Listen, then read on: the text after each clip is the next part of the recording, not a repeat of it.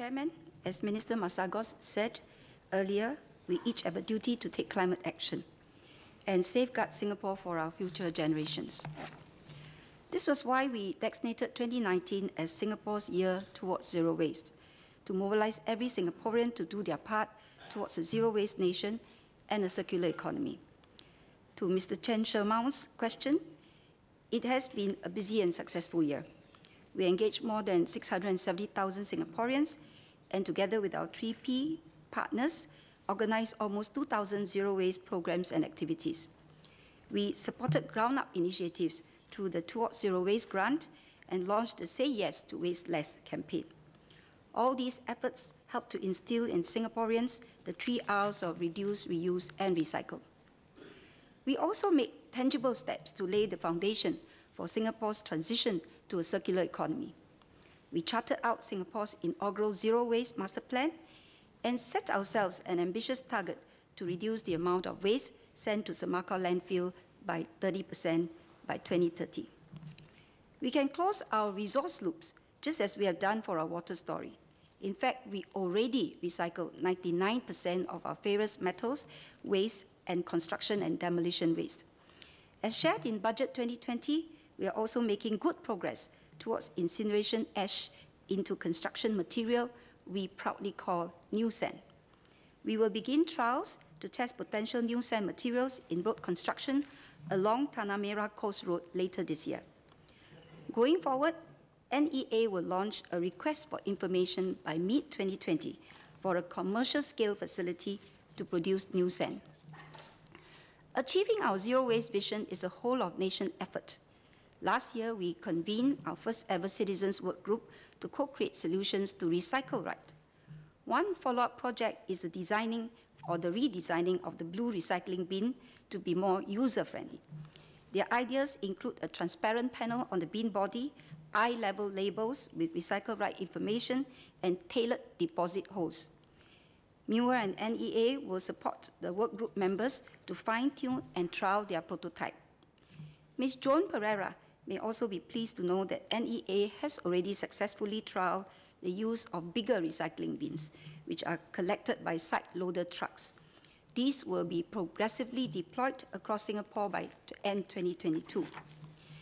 As Mr. Daniel Goh highlighted, grassroots efforts are also important in encouraging households to recycle right. Our public waste collectors work with the grassroots to organize cash for trash programs regularly at convenient locations. NEA is also considering a pilot recycling bin contamination rate competition involving several residents' networks. The private sector has also come on board.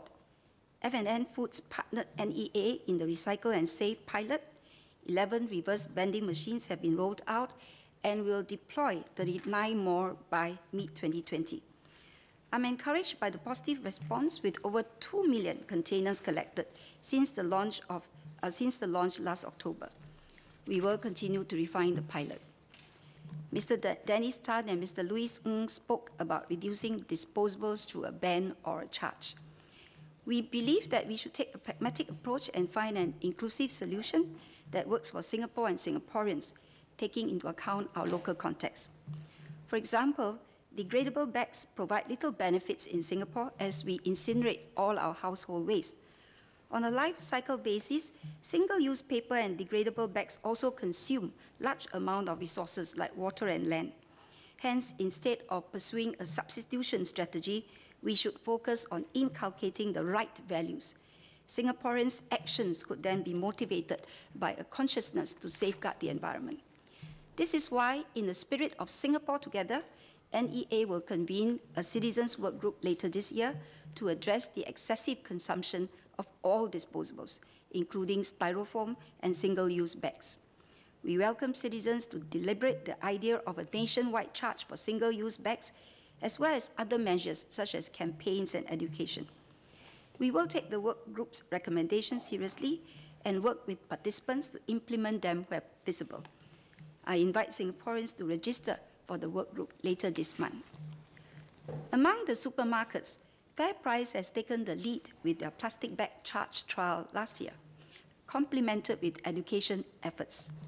The trial has shown promising results, with majority of FairPrice customers receptive towards a plastic bag charge. I commend FairPrice for its leadership and welcome this decision to expand the trial to 25 outlets for 1 year.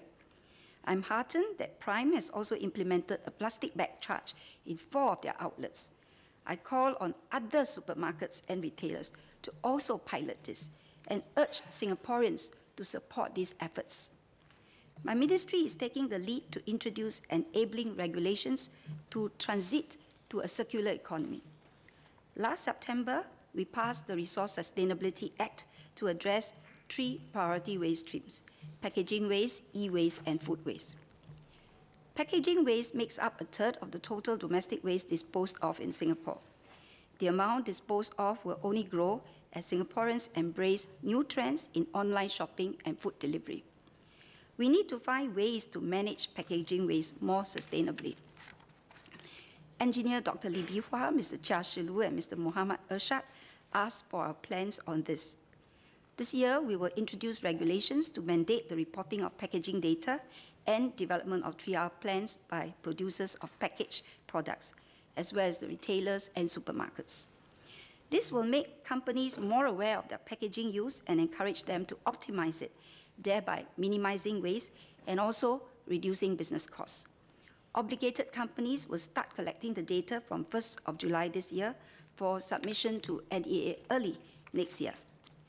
As this is the first time we are implementing such a reporting requirement, NEA is partnering the Singapore Manufacturing Federation on a joint capability development program that will support companies in fulfilling their new obligations.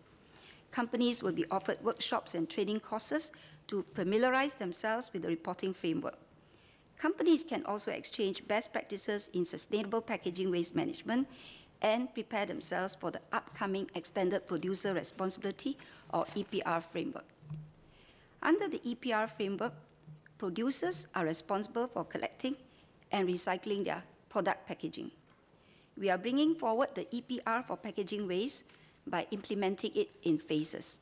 In the first phase, we will build upon the reporting framework and the reverse vending machine trials to implement a deposit refund scheme, or DRS, for beverage containers by 2022. In a typical DRS, producers pay for the system to take back used beverage containers. Consumers get a refund when returning empty beverage containers at designated return points.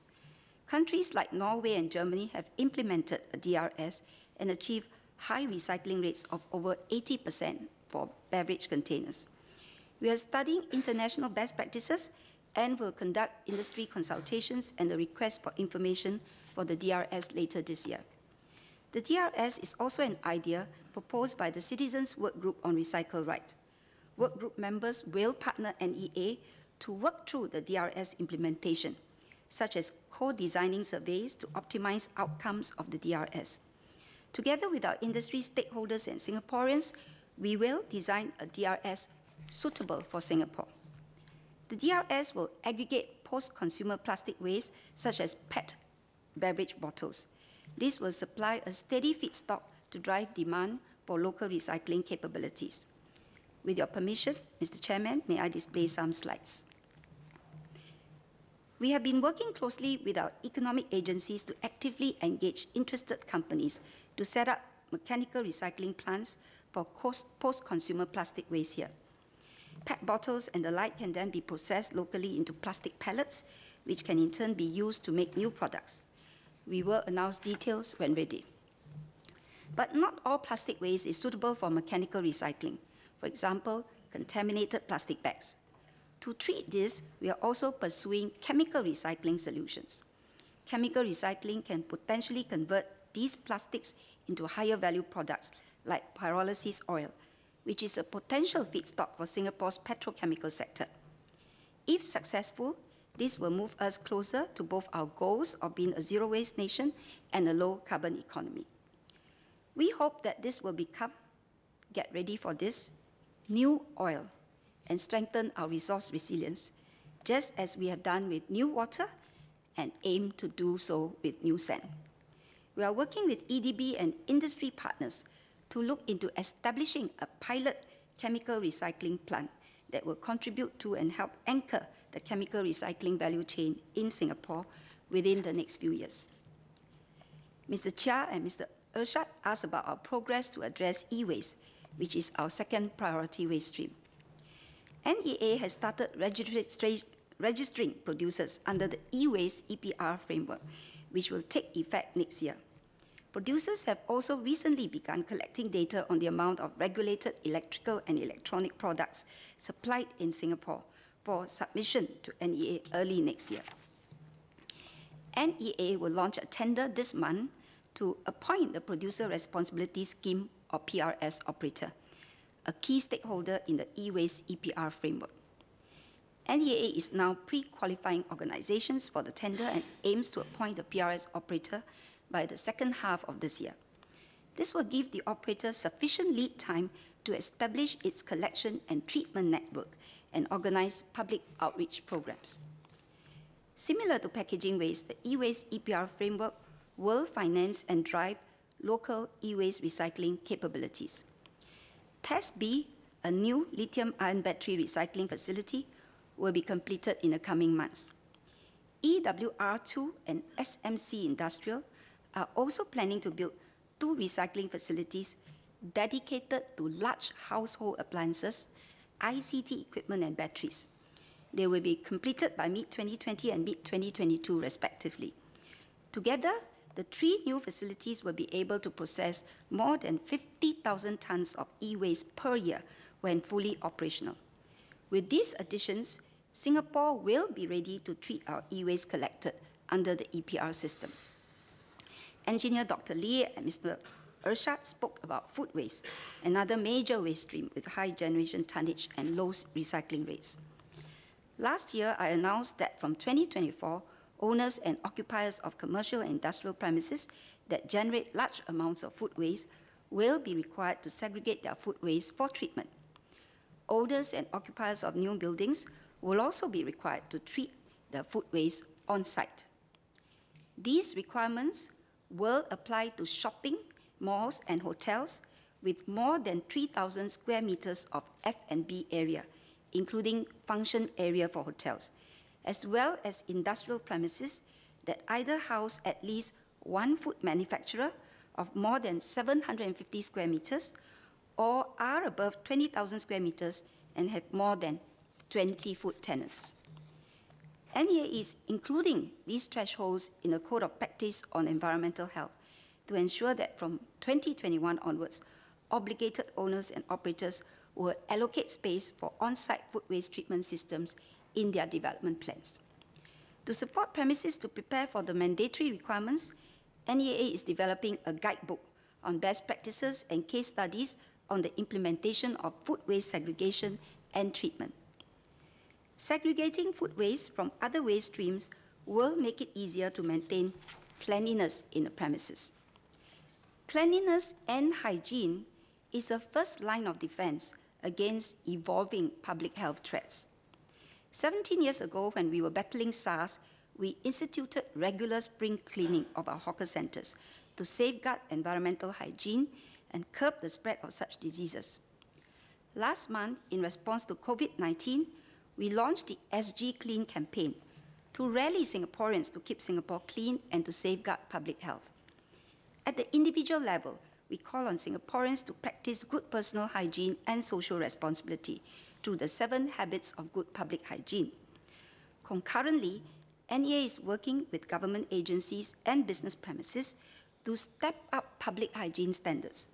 We want our hawker centers, public transport nodes, schools, retail malls, shops, and various premises to receive the SG Clean quality mark.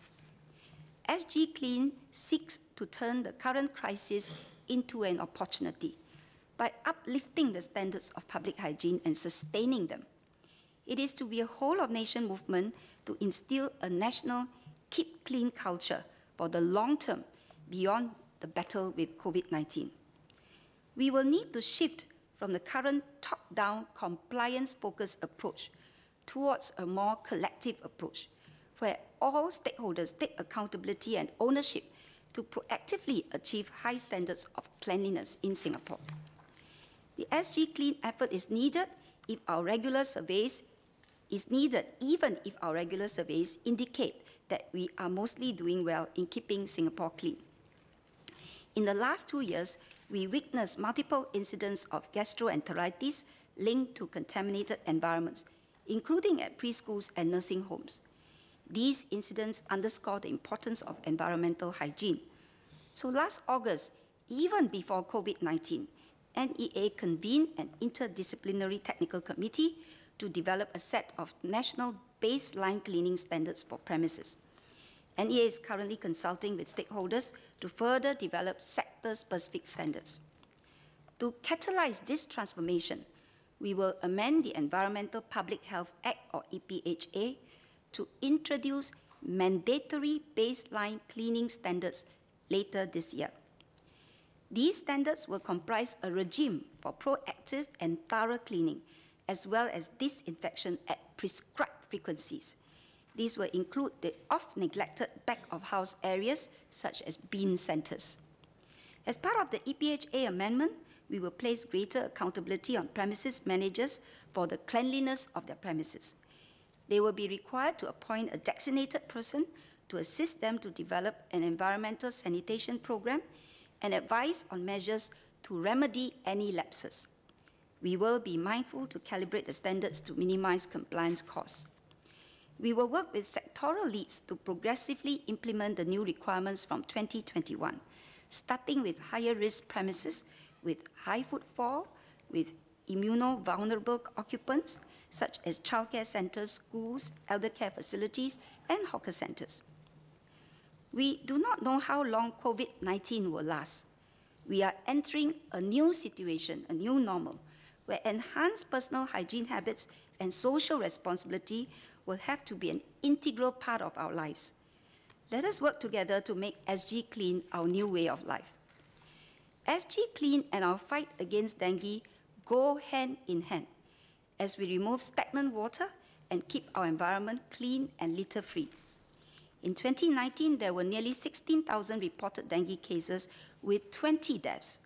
This year, the Aedes mosquito population remains high, and indeed we are concerned about the increasing number of cases of the less common dengue virus serotype 3, or DENV3. We must be careful, as Singapore has not seen DENV3 outbreak in almost 3 decades, and population immunity to DENV3 is low. Let me assure Dr. Engineer Lee Bee Hua and Ms. Sylvia Lim that we are addressing these risks through a multi-pronged dengue management approach. First, NEA conducts comprehensive surveillance of the mosquito population by more than 64,000 ravi traps nationwide. This allows NEA to target its operations early and prioritize areas with higher mosquito population. Second, NEA leverages technologies such as using drones to aid inspections or apply insecticides in hard-to-reach places. Third, NEA shares data on dengue clusters and areas with higher mosquito population publicly on its website and My Environment app.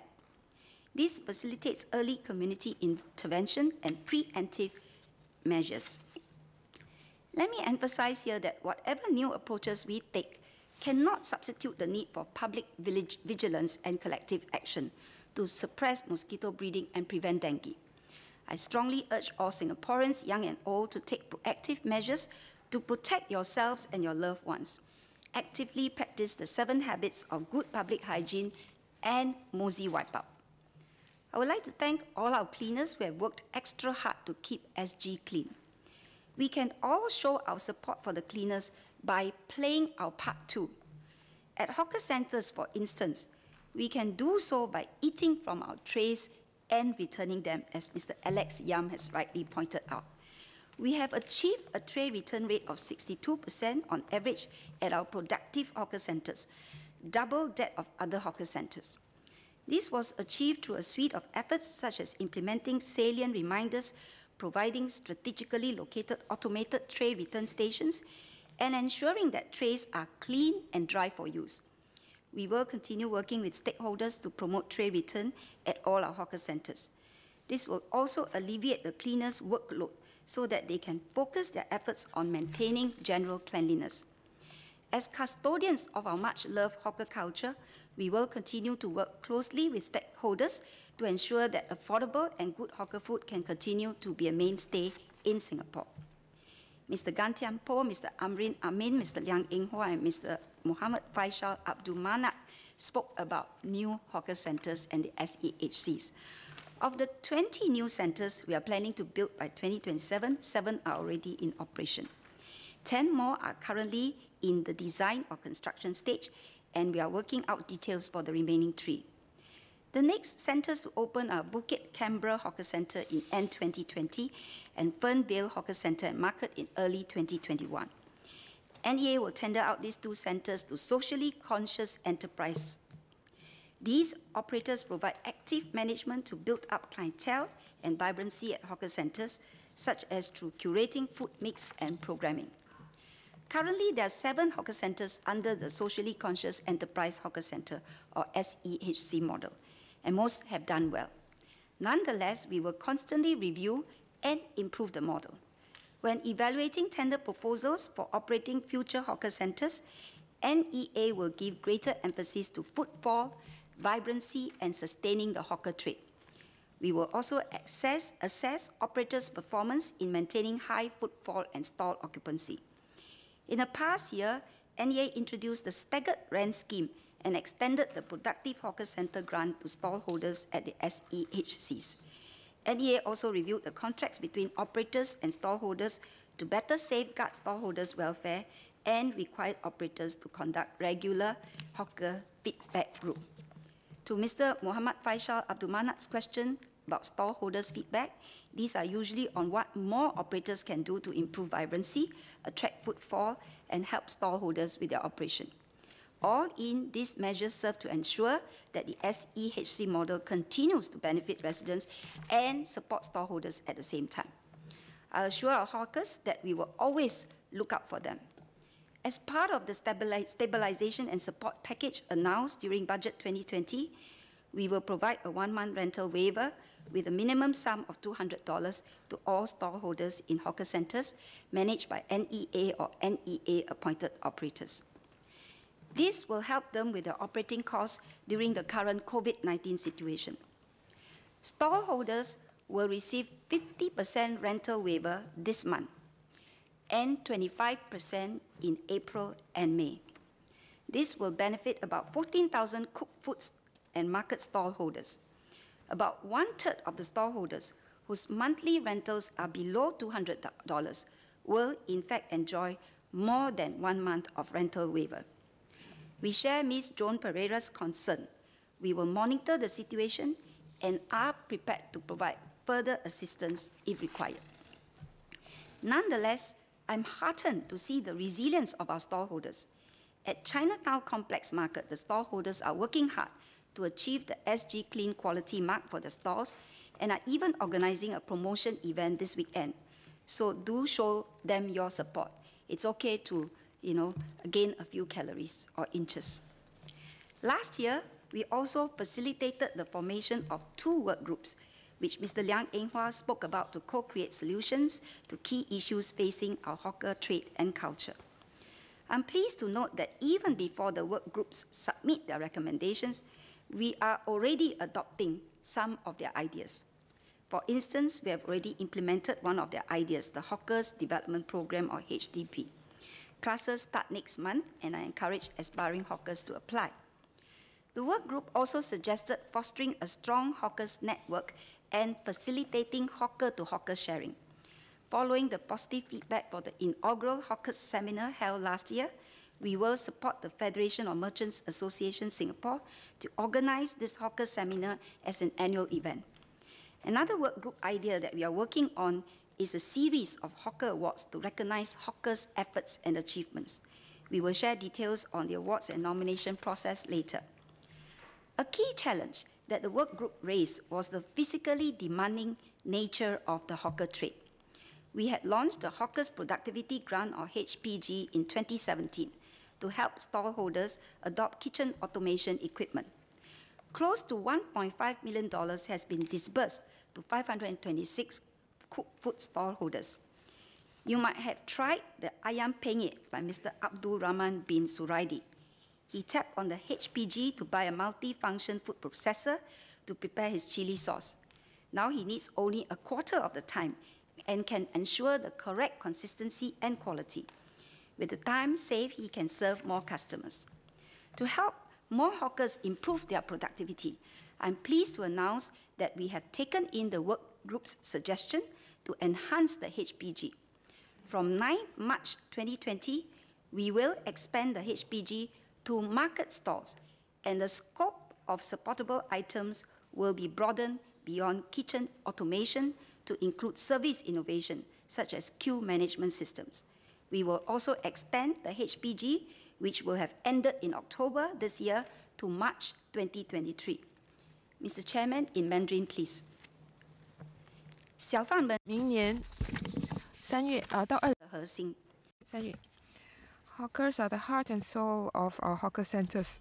To help our stall holders tide over the COVID-19 situation, we will provide 1 month of rental waiver with a minimum sum of $200 to all stall holders in our hawker centres.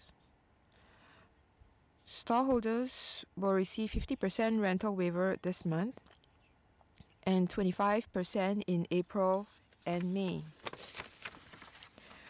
We have also listened to feedback from hawkers and will be enhancing the Hawkers Productivity Grant to help more hawkers adopt productivity solutions. From the 9th of March this year, market holders will also be able to apply for the HPG, and a broader range of items will be supported, such as queue management systems. We will also extend the HPG to March 2023.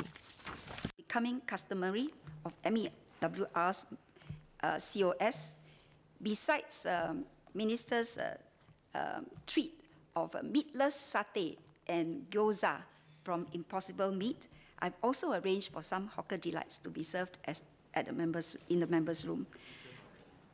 Eaten already. Okay, is it all gone? I urge all of you to tuck into these drool-worthy eats if you have not done so.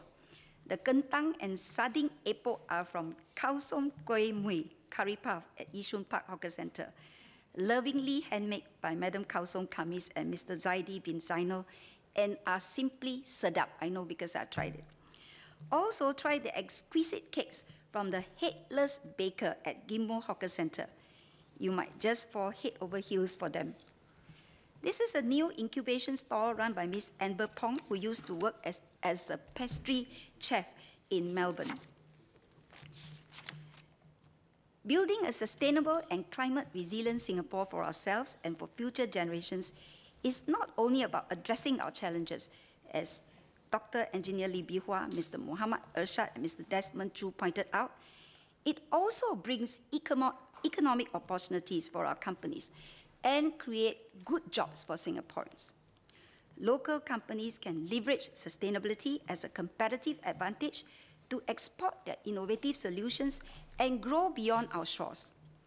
An example is Orino Technology Private Limited, one of NEA's key partners in Project Wolbachia.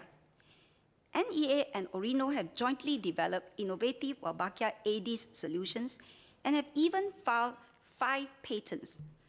Not only has Orino played an important role in advancing Singapore's public health research, they have also gone on to export these solutions, such as to Thailand and Australia. Through upskilling and technology adoption, more than 45,000 people will benefit from higher value jobs in the environmental services, water and agri-food sectors over the next 5 to 10 years. Let me share about Mr. So Han Hui, who started 17 years ago as a site supervisor in cleaning services company Horsebrough.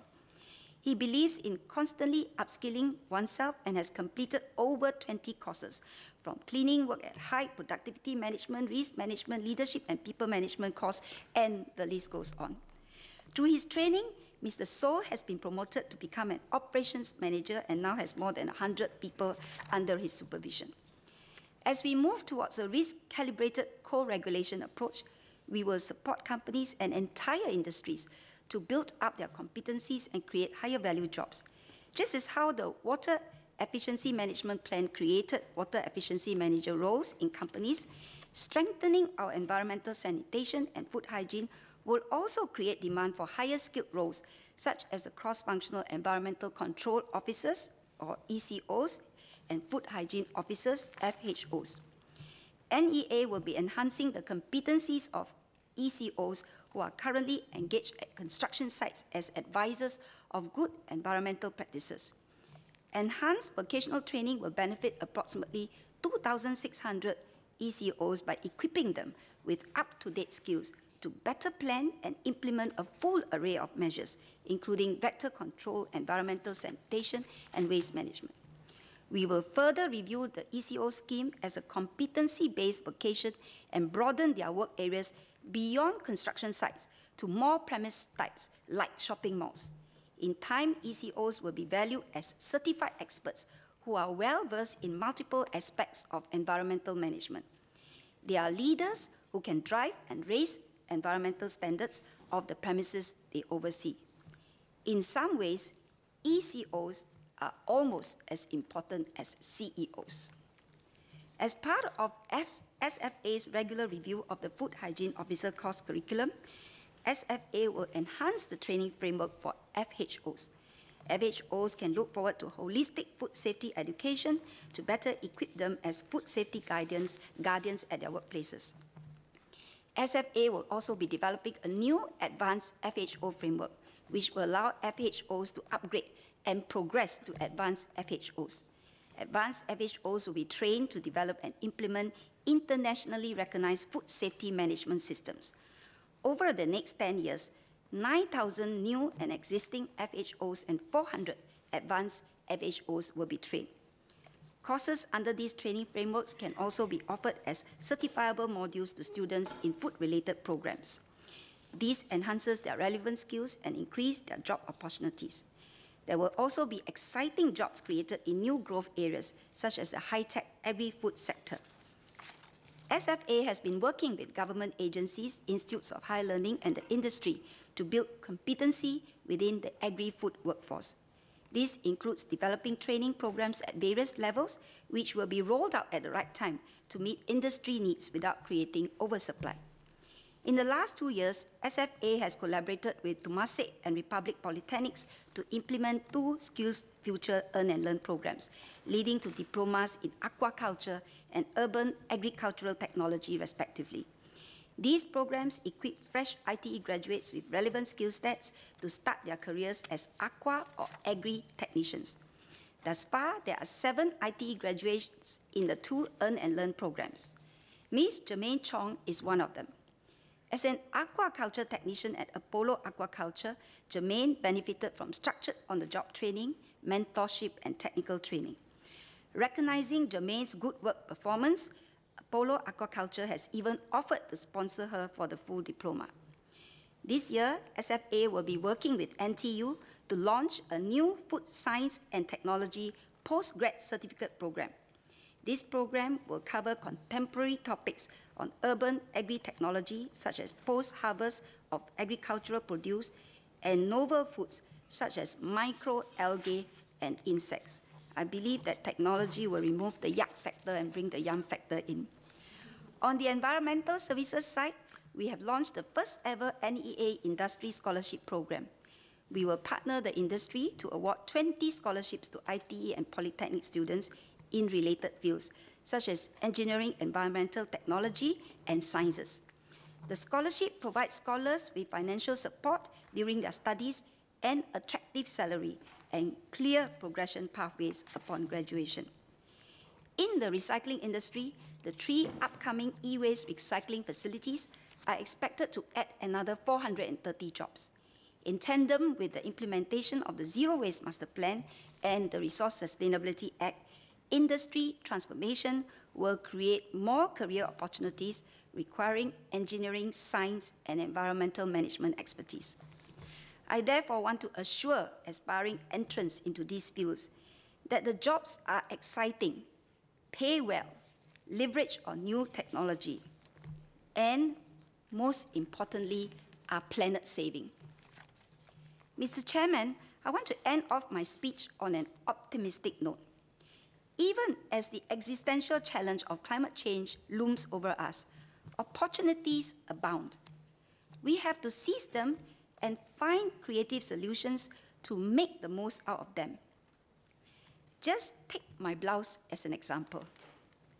Its designer, J.J. Chuan, named it Music Cloth. Ms. Chuan told me that 56 million kilograms of plastic has been used to make cassette tapes since they were first introduced in 1963. I'm not sure how many members here remember or know what a cassette tape looks like. She gives them a new lease of life by upcycling discarded cassette tapes, weaving them into the fabric for new products, such as this evening bag, and also this prototype houndstooth matching blouse. By planning ahead and working together as SG United, you can turn the challenges from climate change into opportunities for our companies to innovate and internationalize and create better jobs for Singaporeans. That's really turning trash into treasure. Thank you.